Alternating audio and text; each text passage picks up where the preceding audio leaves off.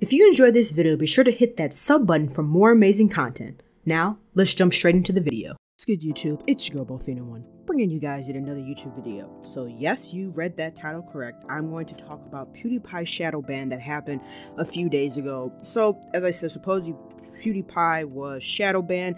This was pretty much when you search up a user and his channel did not appear. So like, let's say you would type in Bofina1 and like my channel did not appear, it would look as if it was taken down or whatever the case is. Only videos that were showing were those from a year ago.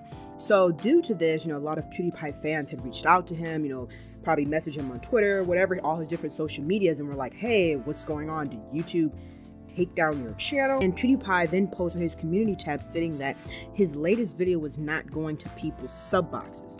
YouTube then told people on Twitter that it does not shadow ban any channel, and a lot of this could be because of the system flagging the recent uploads. So for those you don't know, who are not necessarily like YouTube content creators, like you're not looking from the content creation side, when you upload a video, especially for someone like PewDiePie who is receiving monetization, meaning that he's actually getting money for his videos, if when you upload it, it has to a lot of time be viewed by like a YouTube person or bot or whatever, if it's flagged. So meaning that if it's not like monetization friendly or ad friendly, they end up having to review it. So if the content is flagged, it has to be reviewed before it can appear into the search box. And due to the whole coronavirus, as many of you know, a lot of services have been a lot slower. So it's the same thing for YouTube, like them being able to go through and look at these people's videos, all the way through, even halfway through, is a lot slower now than what it has been due to coronavirus. People are not in the office as much. Just everything now is taking a lot longer than it would prior to COVID. However, one thing I did want to mention or bring up about this is that it is kind of strange to me that everyone's assumption is that they deleted his channel.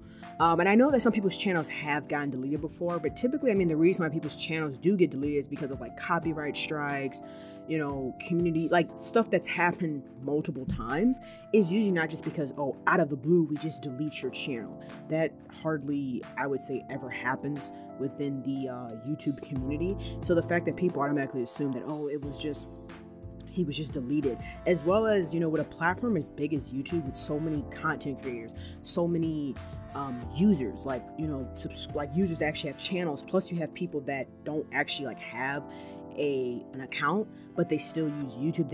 You have a lot of people, like even me, I used to do this before I made my own channel on YouTube. I used to watch certain people on YouTube and I would just memorize their names because I watched them so much. So I would just search them up on the search box and then go to their channels maybe every day or every other day to see if they uploaded new content.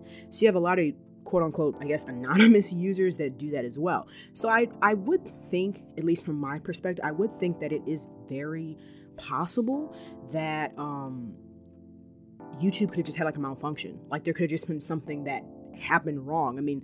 A lot of sites, when they have a large flux of people or users that are constantly on it all the time, they do have outages, stuff that goes wrong. And with PewDiePie channel being as big as it is, with him having so many millions of subscribers and getting so many millions of views, that is the case. Plus, I do think it would be kind of strange that they would just shut down PewDiePie's channel with that man making so much money. Granted, he has made mistakes in the past that has affected the whole YouTube community, but I am making the point that he has still a big fan base where he's bringing in a lot of revenue for YouTube. So to me, that would be crazy to just, I think, shut down his channel, especially if they're looking at it from a monetization standpoint.